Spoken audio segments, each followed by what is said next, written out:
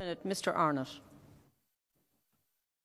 Thank you. I'm not here to criticise an ombudsman who's doing a difficult job under tough circumstances. When 46% of people have no trust in the European Union, the figure in the United Kingdom is surely far higher. We have revolving door cases involving high-ranking officials. We have an incredibly low rate of any officials actually being sacked when there's any misconduct.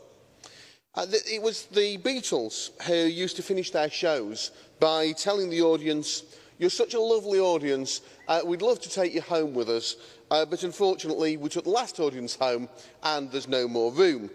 Well, I truly believe that if the British people could be the audience, if they could come out here to Brussels and see what I see on a daily basis, if it weren't so remote, if they could see all the excesses of this place, then on June the 23rd they would vote to leave.